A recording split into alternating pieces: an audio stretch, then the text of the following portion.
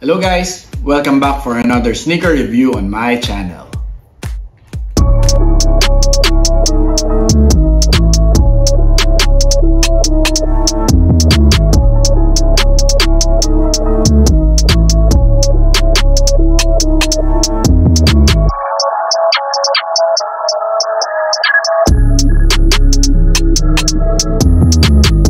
Okay, so today guys, we are going to check on another sneaker. Actually, I'm happy and thankful that I got this pair. It is a good start for me this year because I won the raffle on this sneaker. I hope the whole year it's gonna be like this. So okay, for today's episode, we are going to check on my first sneaker that I capped this year. This Air Jordan 1 is one of the popular, iconic, and my favorite colorway of the Air Jordan 1. This is the Air Jordan 1 Bred in patent leather.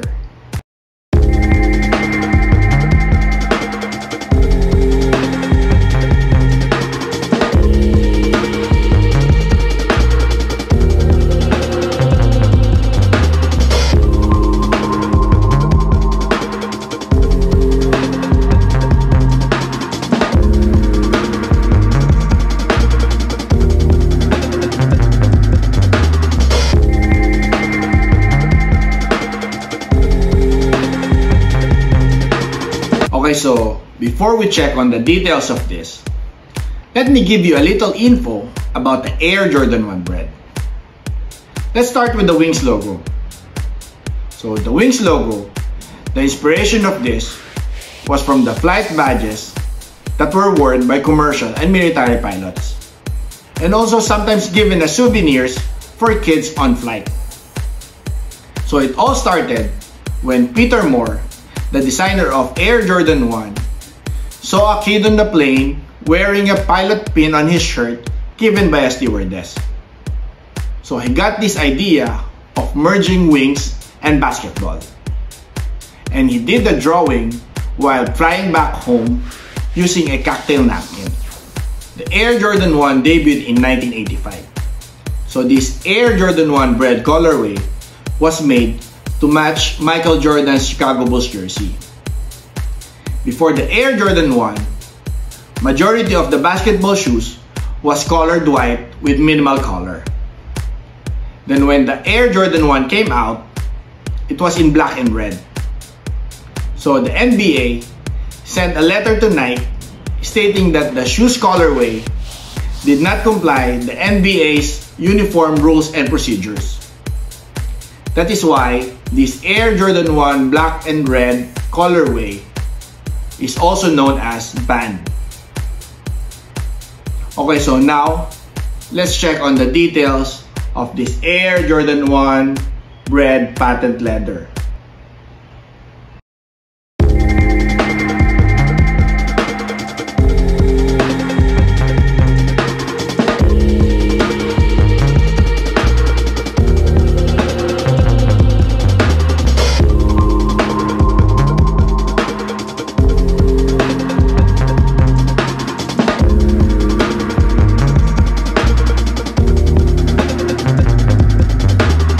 Let's start with the box. So the box of our Air Jordan 1 Bred is just the same with the other box of your Air Jordan 1 High. The difference is that this one is shiny because they match it with the sneaker itself. Okay, so the official colorway of this is black, varsity red, white. Okay, so let's go to the shoe itself. So the upper of our Air Jordan 1 Bred is made up of patent leather. So expect that this one is a little bit stiff. And then if you're going to check the red on our 2016 release and on our new release Bred, you'll see that the red on our new release is more vibrant than our 2016 release. I think because this one is patent leather, so it is shiny. Okay, so let's go to the front side of this shoe. So on the front side, you'll see the red toe box and black toe guard wrapping up to our eyelets. And then we have two laces on this. The default one is the black one, and then if you want your sneaker to pops even more, you can use the red one. And then we have the standard nylon tongue with the black tag and red Nike Air logo on top. And then on our sock liner, we have a black sock liner.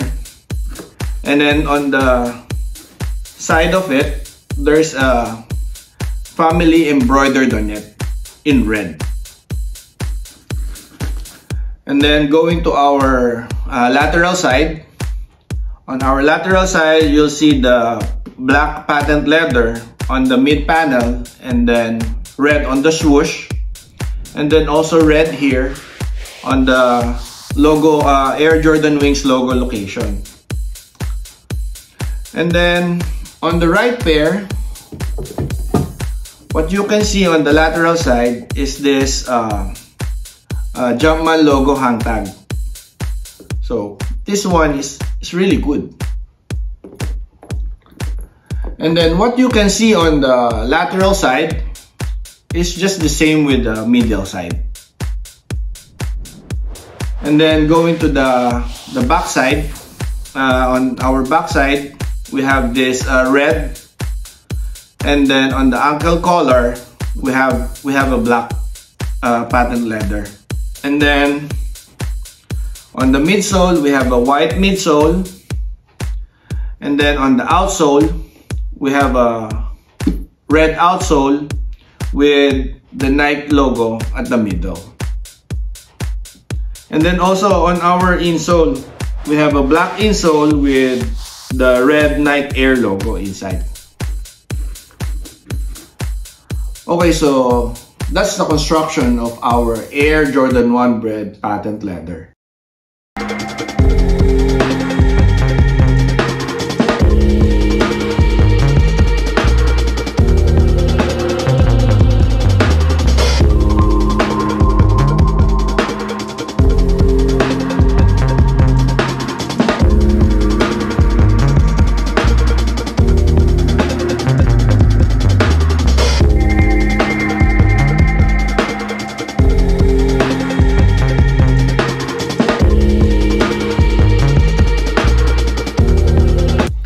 Okay, so my thoughts on this Air Jordan 1 Bred patent leather.